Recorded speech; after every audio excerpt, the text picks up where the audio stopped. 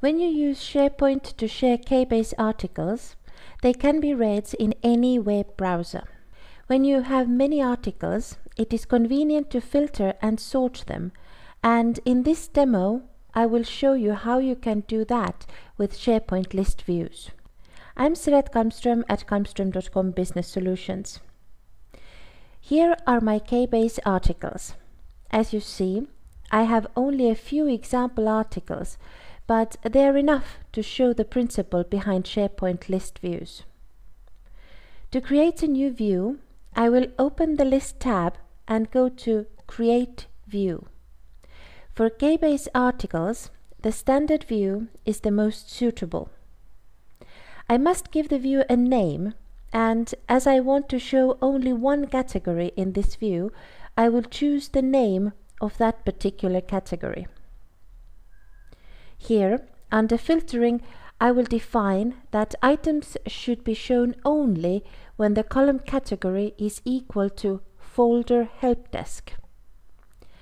I will sort the articles by ID, so that the latest articles come first, and I will make sure the ID is displayed so that we can check that it works.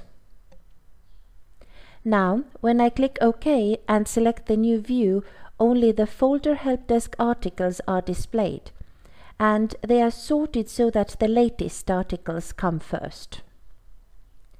I can do the same with two categories. For example, Folder Help Desk and Calendar Browser. Now, I will set the filter to show items only when the column category is equal to Folder Help Desk or when the column category is equal to Calendar Browser. In this case, I will sort the articles alphabetically according to the title.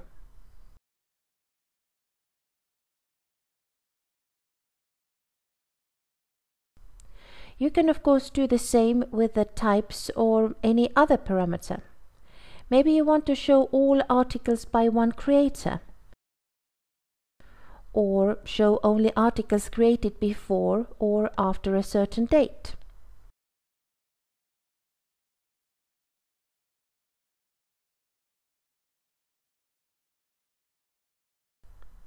Another option is to show only one type of one category. Here I will show the Folder Help Desk Usage articles. Then I must select to show items only when the category is equal to Folder Help Desk and the type is equal to Usage.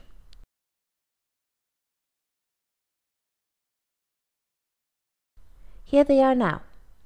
Articles about Folder Help Desk usage. When you have only a few articles in view, it is convenient to show the body of the article without having to open it. I will modify this view and check the box for Description, which is the field that contains the article body. Now you can see that the description field is displayed and I can read the articles directly. You can do a lot with SharePoint views, so I hope this demo has been an inspiration. Thank you for watching.